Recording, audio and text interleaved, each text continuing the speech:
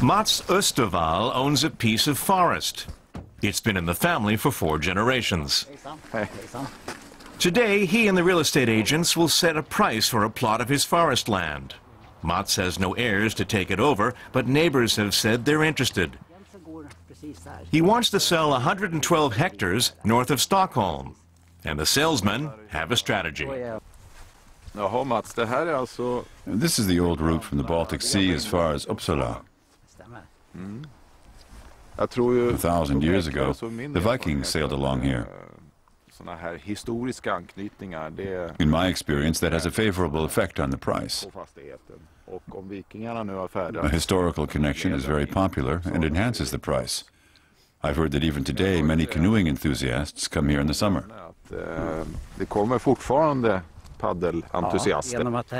Yes, there are some, but the water is so low just now, they have to carry their canoes. The business of selling forests is flourishing in Sweden. The laws regulating land sales have been relaxed, creating a seller's market in Swedish forest property. Today, a hectare costs twice as much as 10 years ago. New groups of buyers are interested. Today in Sweden, more and more Germans and Danes want to become owners of forest land. And people from the financial industry.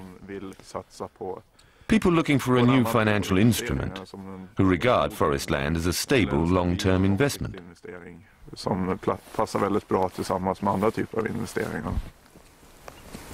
Forest as a relatively low-risk investment. Just what hobby hunter Monica Larsson is looking for. She and her husband became forest owners a few years ago. Since then, they're always busy combating the damage caused by wild animals damaging the trees.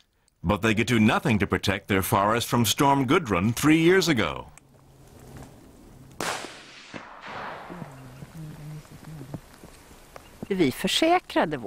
We had storm insurance. Thank God we were careful when we signed the contract.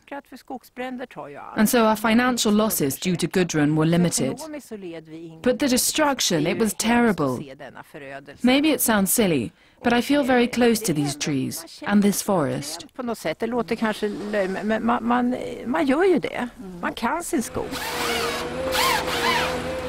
Since the storm, Swedish forests have had more protection against clear cutting. The Swedish state subsidizes care for old-growth forests.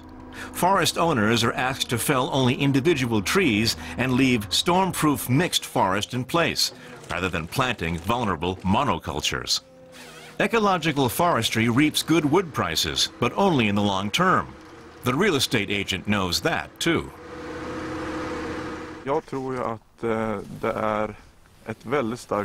People are very confident about the future of the forest. Wood is a valuable raw material. In times when we want to become independent of fossil fuels, it is becoming more important and more expensive. The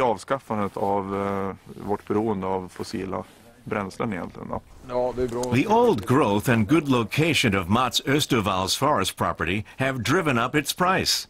The real estate agents suggest its starting price should be €1 million. But they expect that if the neighbors also bid on it, the forest will finally go for much more money.